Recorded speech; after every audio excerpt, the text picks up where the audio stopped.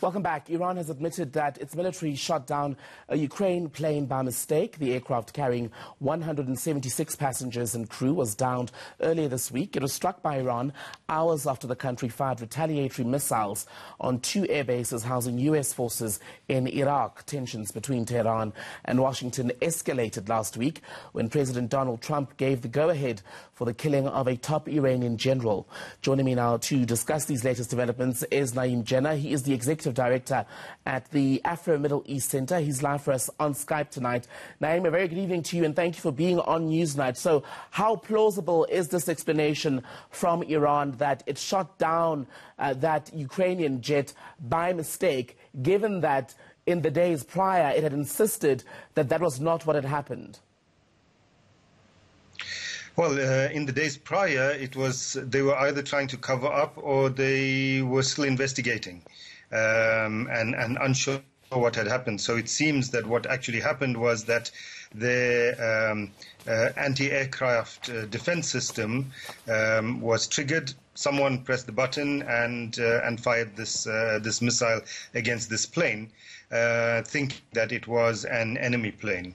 I mean, firstly, of course, one would have expected that while they were, in those hours after they had fired missiles into Iraq, that they would declare a kind of no-fly zone over their territory so that this wouldn't happen, but they didn't. So I think there's really no reason why Iran would deliberately shoot down this plane. The majority of the passengers on the plane were Iranians. There were a number of Canadians, many of whom have dual citizenship, so are also Iranians. So there's no reason for them deliberately to shoot the plane. All right, Naeem, we're having a slight issue with our connection to you, at the moment that I want to persevere just further here, Naeem, and ask you then, because you've got, this is a Ukrainian jet. The President Vladimir Zelensky is demanding an apology and compensation for the families of those who died.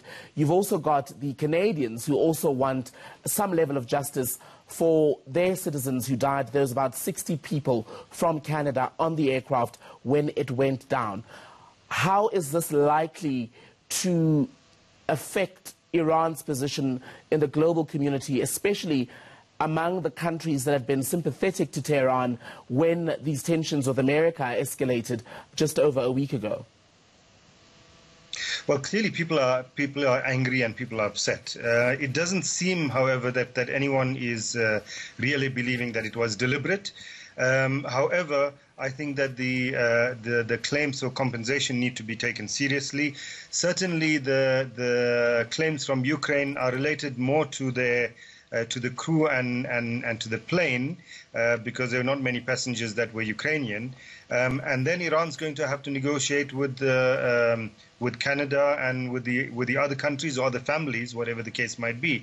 And I think that there would be a just expectation of some kind of compensation for what Iran's saying was an error, an accident. And there was some level of de-escalation in the tension between Iran and the United States earlier this week after the retaliatory strikes that I alluded to earlier. Given where we are now with the additional sanctions announced by the Americans yesterday on Iranian interests and individuals, should we at this point write off any hope of pleasant or perhaps decent relations between the two countries until there's been a change in either government, in particular in Washington?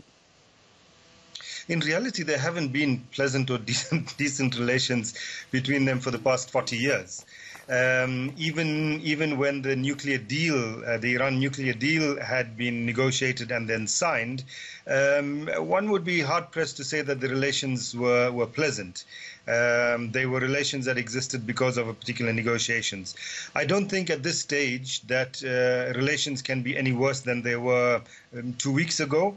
I think, however, that from the Iranian side, they're hoping that Trump loses the election and then they would be able to perhaps look at working with the new president, getting the U.S. back into the nuclear deal, etc. For Iran, the nuclear deal is a critical thing. Firstly, of course, it means that they impose restrictions on themselves in terms of the nuclear development. But for Iran, it means that that it's a process towards lifting of sanctions.